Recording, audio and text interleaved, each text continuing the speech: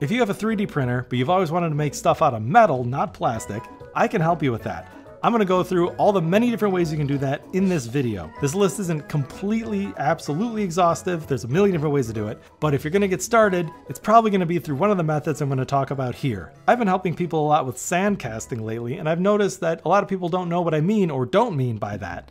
That's why I'm making this video. At the end, I'll tell you how you can get started, but first, we'll go through a bunch of different methods, including not making a metal thing at all. First up, you've probably noticed all the electroplating videos and stuff around. This is great. You take a plastic thing, you print, coat it with like a conductive paint, and then you plate it with metal. So you put an actual coating of real metal on the outside. It looks freaking awesome. I have never done electroplating, but it looks amazing. I think that's a perfect method if, say, you want something to look like metal, but you don't necessarily need the mechanical properties. It doesn't need to be strong.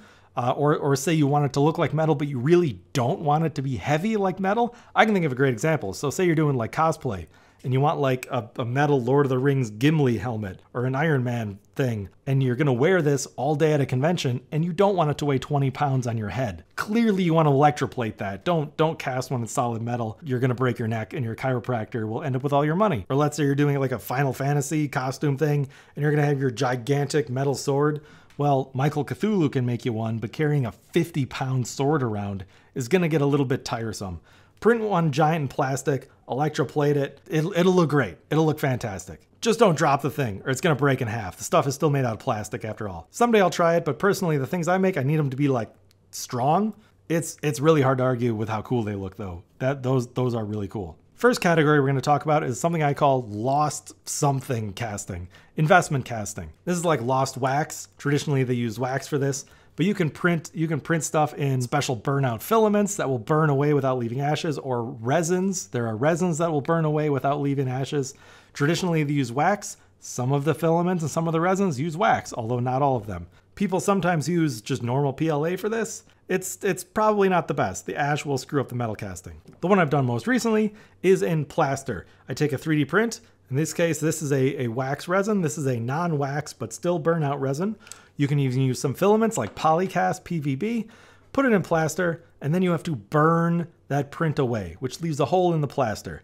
This is a casting that I did with a polycast PVB print. There is potentially a new PLA design for burnout, which will be much easier to print.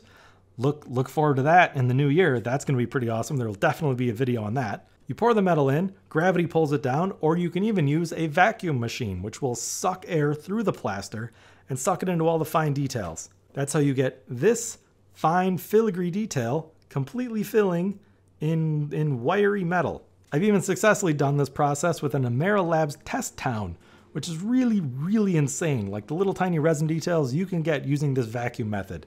Perfect for jewelry. A lot of jewelry is made this way. Even professional jewelry now, a lot of it's resin printed. Or you can make like ornate little miniatures. Remember, this is not plated. This is solid metal. You tend to be limited by the size of the flask and the vacuum machine that pulls the air through. The flasks are very expensive. The plaster is kind of expensive, and you don't get to reuse it. So you're sort of limited on size, but this is great for small, highly detailed things. The next kind of investment casting uses a ceramic shell. You build up layers of a ceramic and sand, and then you fire this in a kiln. The firing process also burns out the print. You can use the same stuff, the same resins, the same filament. You're again limited by like how big is your burnout oven, but you can get some pretty cool stuff. A lot of sculptures are made this way. So think, you can make some pretty big sculptures. This is the method, if you've seen a lot of recent videos by Robinson Foundry, this is the method he's using, ceramic shell in a burnout oven. And his results look amazing. They look really cool. You probably can't get the same level of tiny, tiny details like all the little wires on the test town because there's nothing sucking the air through. The air can still get trapped, but you can still get some pretty awesome detail. Both of these methods, the plaster and the ceramic shell, it's not just for ornate stuff. You can get some really, really precise details. You just have to look at the marketing material for polycast and you'll see what I mean. They're making like industrial looking things. Obviously, a lot of these still need machining after the fact, but it's not just ornate stuff. You can get really ornate looking stuff. You can also get really precise mechanical stuff. It's very cool. It's just kind of expensive, and you're a little more size limited on this technique. Now there's something else where you burn away the pattern. It's called lost foam casting. You've probably seen this. Maker Size, for example, used lost foam to make a lot of his Gingery parts. Someone makes something out of foam, just covers it in plaster, buries it loosely in sand, and then they pour the metal in. That metal flowing through burns out the foam. A lot of people use this method. I have personally avoided it because most of the lost foam castings I've seen are full of holes. They're very porous. I'm sure there's a better way to do it. But you can also do this with prints, with PLA specifically. If you print in vase mode, you cover that in plaster, and the metal going through will burn out the PLA. Older videos by Robinson Foundry use this method, and he gets some pretty awesome results. So you can't really argue with the results. Though he seems to have transitioned to ceramic shell, and I think his results now look even better. I would suggest skipping this lost foam method if you can and skip straight to ceramic shell. The results look far better, but I get it. Burnout ovens are expensive. So is the shell stuff. So is the plaster stuff. This is a lot more accessible to just bury it in play sand or something. So if that's what gets you started, go for it. Just know you're probably not going to end up there if you want high quality castings that aren't full of holes. Now let's move on to die casting. So die casting is an industrial process. There's generally a steel die, and they force like a lower temperature metal, like up to aluminum temperature in there, and it cools in like a steel die, and then it releases the part. They put the die together, they force more in. How can you use 3D printing for that? Well, for low enough temperature metals, you can. There's a cool new resin coming out by Monocure. I have a part here, 2-part mold put together, and I can actually pour metals in here up to 550 Celsius, which means my favorite metal, ZA12, what this is made out of, that's like 480, 500 Celsius pouring in. So you can totally do that with this. Now this is a 2-part mold. There's going to be a video coming out on this later when I do a bunch more cool stuff with it. This is made to make this metal grate for my respirator. This is metal, but this wasn't made with this. This was made with sand casting, which we'll get to in the future. There's a video on that in the past, also from a 3D printed pattern. This, I think, shows really great promise for the future of just direct printing a mold for yourself, right? A split mold. So I could use this many times until the heat damages it. It will break down, especially the hotter the metal, the quicker it'll break down. But I've tried it a bit, and it's really cool. It's not exactly like die casting, but it's pretty close. And you could do it with just a normal resin printer. You know, you could have an old Mars 2 or whatever, and it would work.